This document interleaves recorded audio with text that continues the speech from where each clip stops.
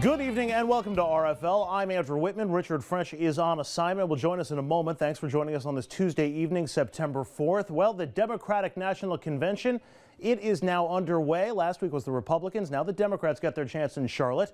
ABC's Karen Travers joins us live from North Carolina with a preview of what we can expect tonight. Good evening, Karen.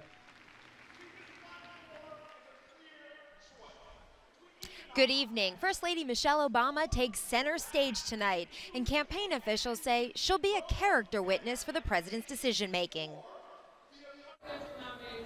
The Democratic convention is underway, and Democrats hope that tonight First Lady Michelle Obama can deliver a winning sales pitch. We need you to roll up your sleeves, get it done. We need you to find that one more person. Are you ready? Are you in?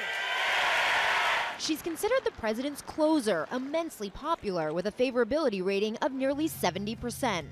Her primetime appearance provides an opportunity to reach out to the disappointed 2008 Obama voters, the ones who believe he hasn't fulfilled his promise of hope and change. The fact that someone as likable as Michelle Obama says that Barack Obama is a good guy, that works. It's also a chance to appeal to women voters, considered to be a key to victory in November. Whatever I say here today, it's going to be, at best, a distant second to the speech you will hear tonight from the star of the Obama family, Michelle Obama. Campaign aides say the First Lady would speak about her husband's values and judgment, and she has a personal way of doing it that no politician or political advisor can. Barack is so, the level-headedness that you see is real. Also taking center stage tonight, the convention's keynote speaker, San Antonio Mayor Julian Castro. Earlier today, Castro spoke exclusively with ABC's Diane Sawyer. How will we know if you're nervous? Well, I can guarantee you that I'm going to be nervous, but I think when I get up there, I'll be ready. The president will be watching the First Lady's speech tonight at the White House with their daughters.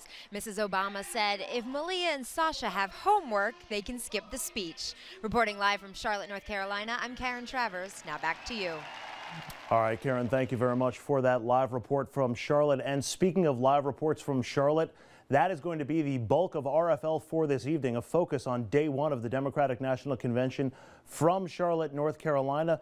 Lots of coverage as the hour continues. We're going to take a quick break here on RFL, but when we come back, we go back live to Charlotte for more up-to-the-minute convention coverage. We have Richard French live from the convention itself, and later, the Michelle effect. We're going to talk about the impact of tonight's featured speaker, of course, none other than this woman, First Lady Michelle Obama. All convention, all the time on RFL. We're back after a quick break.